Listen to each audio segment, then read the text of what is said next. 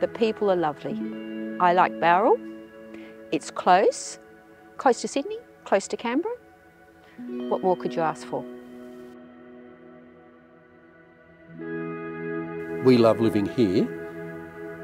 In 4 days' time, we'll have been here for a year. There's a lovely calmness about the place. It's very quiet. The views are spectacular. I enjoy it here. I have been here for about nearly 7 years. We moved here in the very early stages and yes, we were always supported and looked after throughout all that process.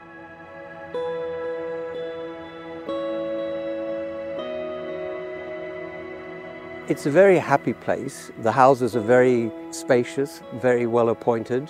The gardens are extensive and very well cared for. Our unit has fabulous views. It's just extremely spacious. I love my view because I look over at Mount Gibraltar just over there. It's light, airy, easy to maintain. We like the presentation of the homes.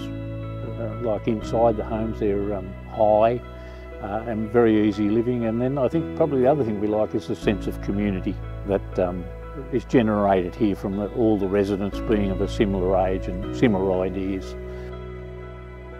The clubhouse is a great asset because it's a sort of focal point for the village, beautifully appointed. There are plenty of activities here. You can get involved. If you don't want to get involved, you don't have to. There's community get-togethers and there's a table tennis 2 days a week, card playing, there's something on every day.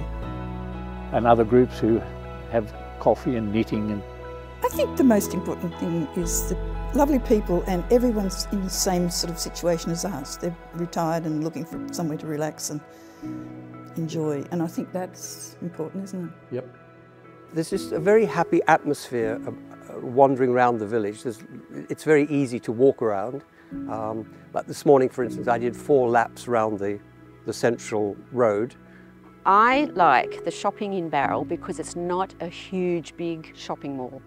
I love going in and out all the little shops, the cafes, and the coffee's great.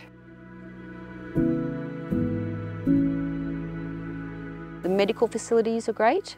Hospital's great, if, you know, got to go to hospital, mind you. But you've got everything here. We really don't lack for anything.